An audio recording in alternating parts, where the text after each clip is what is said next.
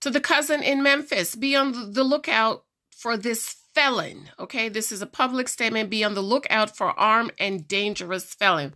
You know what I thought about?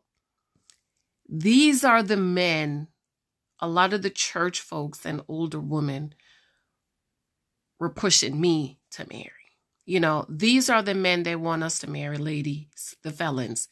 Not the clean, good men who've lived a good life, an upright life, who are preparing themselves to be husband and to leave a good generational wealth for their children. They want us to marry these men. But you must know that that is not God's best for you. God's best for you is a good man, not a criminal. Like Shirley Strawberry chose a whole criminal.